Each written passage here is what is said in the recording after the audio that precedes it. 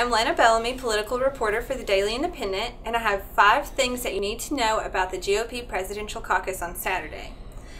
First, this caucus will be Republicans' only chance to vote for a GOP presidential nominee in this cycle.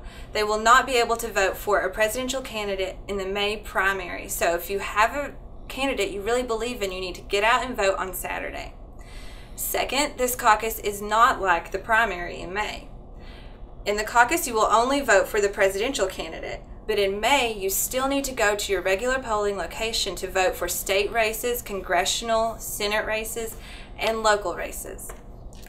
Thirdly, this is not going to be like Iowa's caucus. A lot of people are asking me if they're going to be standing in corners, yelling at each other, trying to get someone to come to one side or the other. This is not true.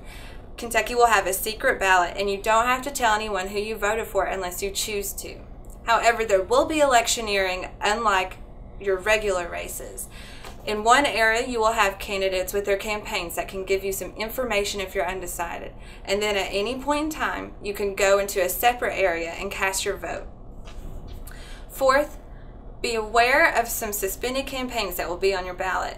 All 11 presidential candidates that filed for the Kentucky caucus will be on there, but the only 4 campaigns that are still live at this moment is Donald Trump, Ted Cruz, John Kasich, and Marco Rubio. Also, you need to know where you go to vote.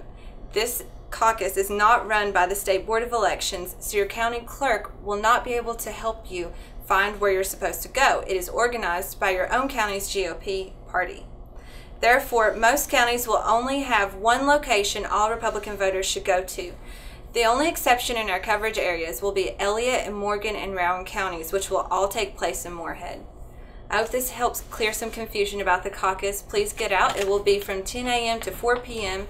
And if you need any more information, go to the Republican Party of Kentucky's website at rpk.org/caucus.